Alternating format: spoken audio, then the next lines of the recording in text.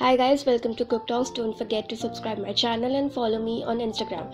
Today we are going to make eggless baked cheesecake without cream cheese, without oven and without a detachable mold. So without wasting a lot of time, let's just quickly begin with the recipe. We'll need 15 to 20 parle-g biscuits that I've grinded in mixer grinder, and now in goes my 1 tablespoon of unsweetened cocoa powder.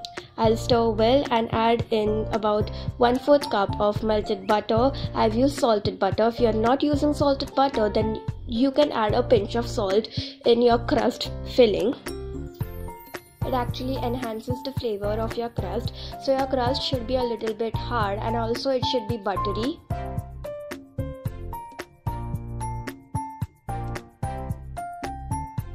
So I need to transfer it into a cake tin. So I'll take a cake tin which I have entirely lined with a butter paper that is on the edges as well as the base.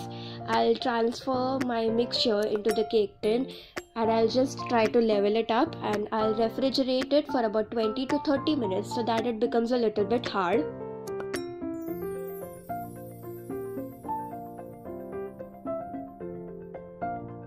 Till then, let's make the cheesecake batter. So for our batter, we'll need about 1 cup of store-bought hung curd. It is necessary to use a store-bought curd because that will provide you a proper texture that is required in your cheesecake. So I'll just try to soften it up. And now into this, I'm going to add about 3/4 cup of condensed milk, which we also called as milkmaid. I've used homemade. I'll stir well and make sure that there aren't any lumps formed in my mixture. And now in goes my 1/3 cup of heavy cream.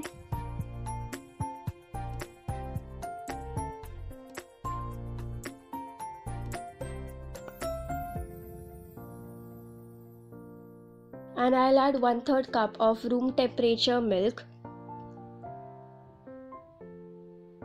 I'll give just a quick stir, and in goes my 1/2 teaspoon of vanilla extract. Stir well because a batter should not have any lump. And just look at the texture of a batter, it's quite creamy. And now after 15 minutes you can see that our crust is a bit hard. So I'll just transfer my cheesecake batter into this tin.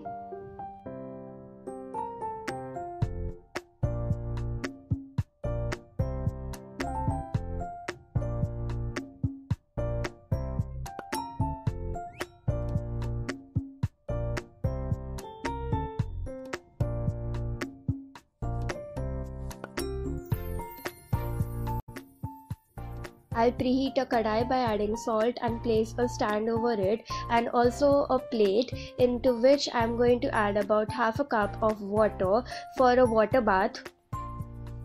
And I'll cover it for about 10 to 15 minutes so that it just gets preheated.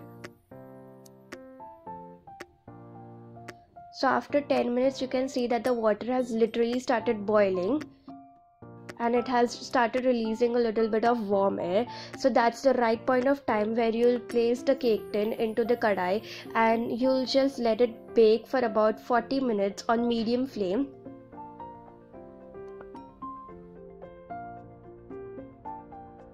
So after 40 minutes, let your cake rest at room temperature for about 1 hour, and then you can place it in the refrigerator for about 8 hours or overnight so that your cake becomes a little bit stiff, and then you can just remove it from the cake tin.